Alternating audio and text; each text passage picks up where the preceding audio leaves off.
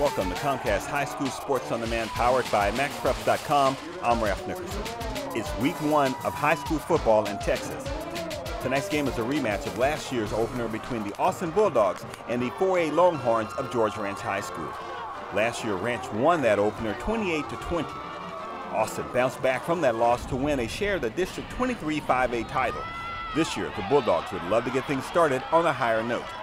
To do that, they have to deal with a very fast Longhorn defense, and they have to show that they can pass the ball. Matt Henry gets a hand on the ball, and Arian Torres comes down with it. Darius Anderson is just a sophomore, but this young man has skills. A 25-yard pickup and a Longhorn first down. 2 plays later, quarterback Tommy Nolan gets behind that big offensive line. Touchdown Ranch. With the point after, the Longhorns are up 7-0. And the extra point is good. In the second quarter, the Longhorns stay with the run. 4th and goal, ball on the 1-yard line. George Ranch elects to go for it. Anderson stops short of the goal line, and the Bulldogs will take over on the 1. There's Anderson, tackled through the goal line. The one thing that you can't do in your own end zone is go sideways. DeAndre Williams gives up a safety, and he gets an unsportsmanlike penalty for slamming the ball down. 2 big mistakes on one play for Austin.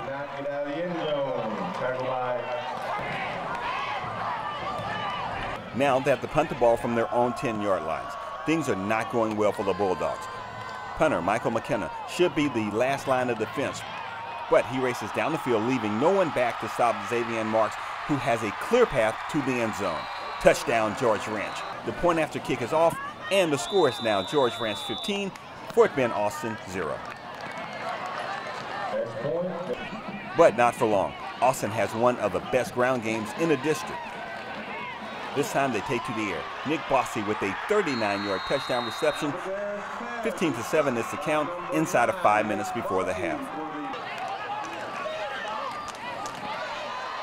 Austin needs a stop, but this sophomore is tough. Anderson up the middle. Touchdown Longhorns.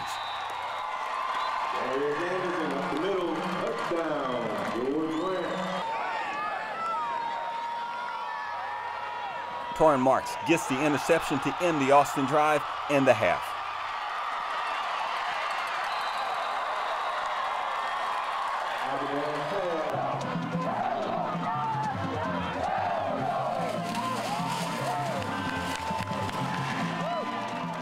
The Bulldogs come out in the second half needing to get something on the board before this thing gets way out of hand.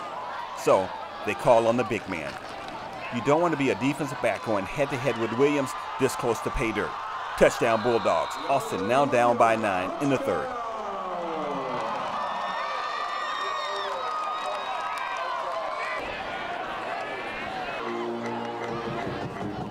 Finished the night with 120 yards on just 13 carries. Here he gets his second touchdown of the night to put his team up 31-14 after the 2-point conversion.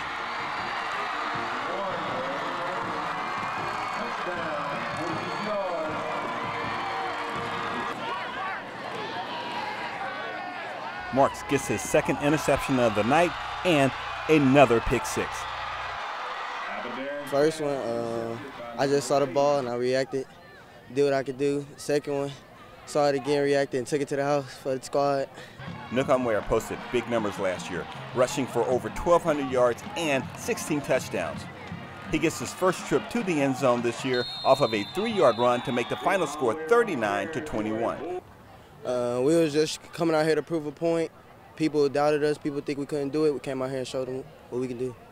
George Ranch gets a big win to open the season. Impressive considering the Longhorns connected for just 1 pass on 6 attempts for just 8 yards. But they played great defense and got an outstanding effort from sophomore Darius Anderson. It's good. It's good competition for us, but I think we could put in the hard work. We'll be good. Youngin. He worked hard though. I'm pretty sure he gonna have a good future, pretty bright future. He's he's got a bright future ahead of him, and he had to step up tonight and get us through the game, make some plays for us, and he did that. I was proud of him. he'll continue to get better and better. We'll watch the video and fix some of the mistakes that we made, but I'm very proud of our team tonight. Thank you for watching Comcast High School Sports on Demand, powered by MaxPreps.com. I'm Ralph Nickerson.